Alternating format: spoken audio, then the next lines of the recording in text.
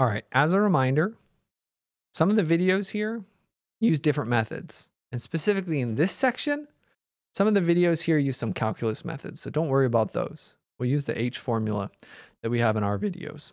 So don't forget that. Okay, so I actually don't want the teacher preview. Let's start with doing example 2. All right, a company's profit when it sells X thousand items is this profit function.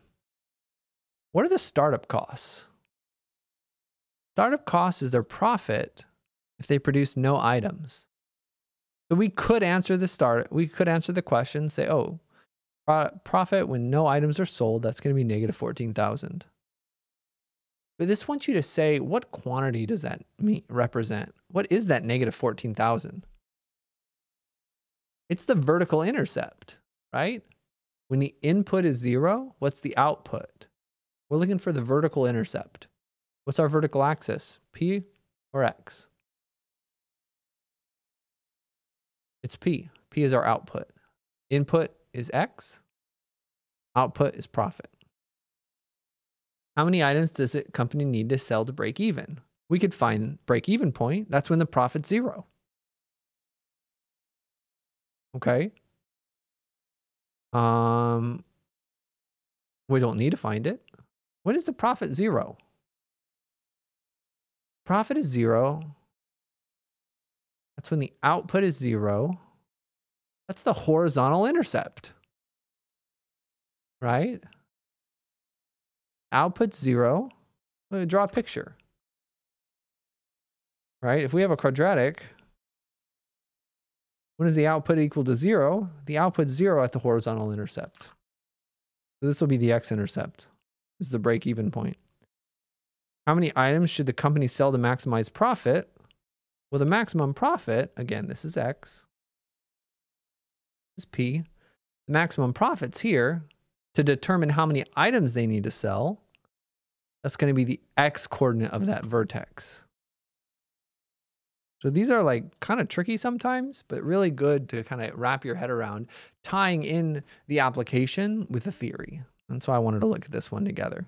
We didn't really do one of these in the rest of the videos. We got more factoring practice over here. Again, I'm going to use the AC method. You can use a different method. And we have more factoring resources for you in the module if you want. So 5w squared plus 21w minus 20. So the AC method says start by multiplying our A value with our C value. That gives us negative 100. Now we need two numbers that multiply to this negative 100 that add to our middle number. Our middle coefficient is plus 21. So just start by naming some pairs. The more extreme the pairs are, the bigger the difference. We could start with 1 and 100, but that's not really going to be close. We could start with 2 and 50. No, it's not really close. 4 and 25. That multiplies to positive 100. Need this to multiply to negative 100. You could put the negative on either one. Negative 4 and 25, that adds up correctly. That adds up to 21. So these are our choices. We leave the first one alone, leave the last one alone, and split that middle term up. It's 21w. 21w is minus 4w plus 25w. Doesn't matter which order you write them in. Now we factor by grouping. The first group, we can only factor out a w, and we're left with 5w minus 4. The second group, we can factor out a 5. What's left?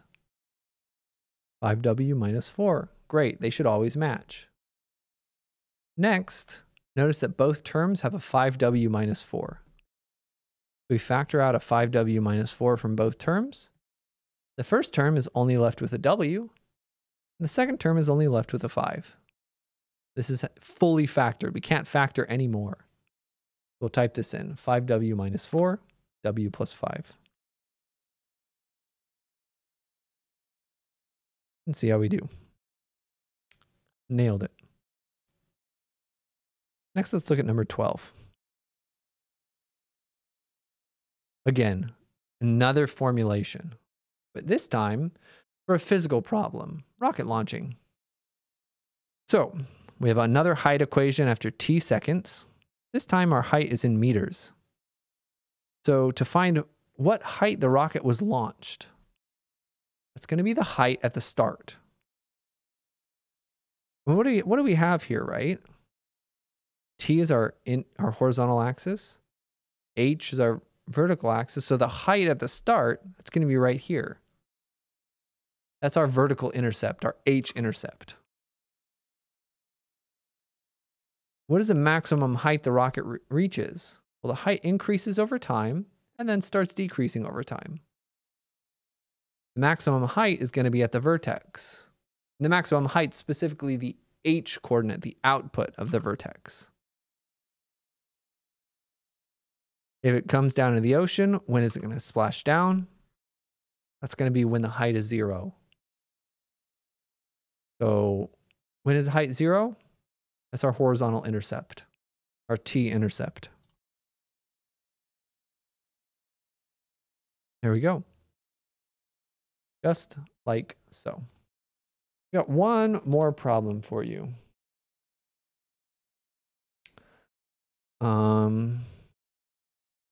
Which one was it? 13. All right. Fruit grower knows this is one of the longer problems. Let's write down information as we're going through it. Fruit grower knows that if the fruit on a specific kind of tree is harvested at this time of year, each tree is going to yield on average 125 pounds.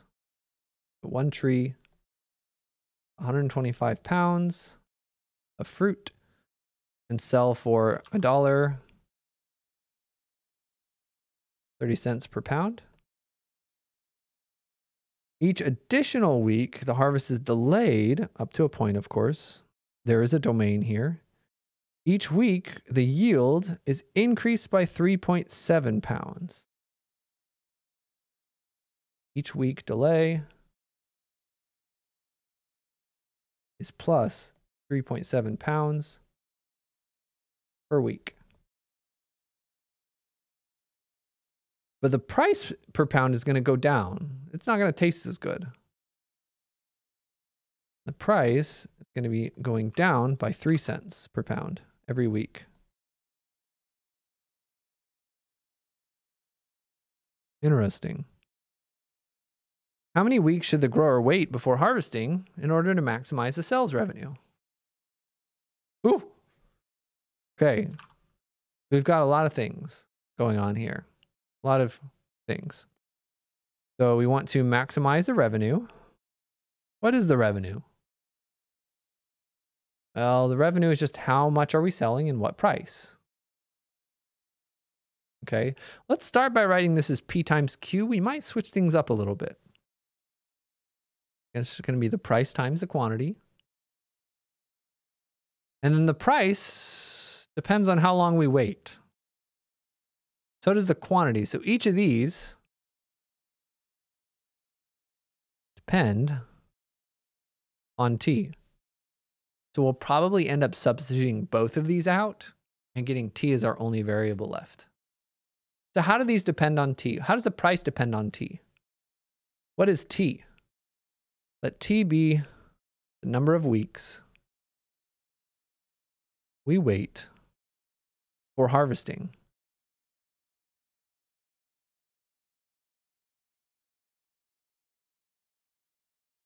Okay. Then what does that look like? Well, at the start, if we do it as soon as possible, we're gonna have some ordered pairs, right? This is a linear relationship, right? For the quantity, it starts at 125, it's increasing by 3.7 every week. For the price, it starts at $1.30 per pound, but it decreases every week. Oh, we have linear relationships where input is the time and our output is either the price or the quantity. We'll have two equations here. The price is some linear relationship with time, and the quantity is also some linear relationship with time. Technically, these are different slopes and different B values. So we could find the slope, we could find the B value, or we actually have it given to us. Right, the price, oh gosh. Hold on, our color coding is wrong, guys. I said Q is red and P is blue. I just want to be color coded. So let's look at our quantity. It says, well, we start at 125 and it goes up by 3.7 every week. That is the slope. That's exactly what slope means. Again, you could find this equation out the old-fashioned way and take a little longer, but it gives the information right here. For the price, it says we start with $1.30 per pound, but that goes down by 3 cents per pound every week. So we have the revenue, and we know how each quantity depends on time. So if that's the case, put in Q here. If that's the case, put in, I can't get them straight. Q is that one. I don't know if people say it anymore, but there used to be a phrase that says, mind your P's and Q's. I really need to. So what does our revenue function look like? Our revenue function is P, is 1.3 minus 0.03 times T times Q. Q is 125 plus 3.7 times T. This is our revenue function. This is our quadratic. This is what we want to maximize. All right. Oh, I forgot. I have another scene. You don't have to look at all that other garbage. So we're going to have to FOIL this out. We'll use you can use a calculator. 1.3 times 125. Oh, wait. Yeah, 1.3 times 125 is 162.5. So that's the first. Next is outer. 1.3 times 3.7t. That's going to be 4.81t. Next is inner in the foiling. Negative 0.03 times 125. Negative 3.75t. And finally, the last. Negative 0.03 times 3.7. That's negative 0.111. And that's t squared on that one. We can simplify a little bit, and then we'll have our quadratic. I'm going to write it in standard form, so the squared term comes in front. These middle terms are like terms. That's going to be 1.06. Pretty sure. And then the C, this guy over here. This is our revenue function. What are we trying to do? I forgot. How many weeks should we wait to maximize the sales revenue for a single tree? Want to maximize this revenue. How many weeks should we wait? This revenue is a parabola that faces down, right? Where this is our time axis. This is our revenue axis. We want that maximum revenue. We want the revenue to be as high as possible. When does that happen? At the vertex. So this is going to be max when t is negative b over 2a. Negative 1.06 divided by 2 times negative 0.111. The negatives are going to cancel. We get 1.06 divided by 0.222. Let's use a calculator. And it told us to round to the nearest tenth of a week. Seventh of a week could make more sense, but I guess that would be a little bit more complicated. 1.06 over 0.222.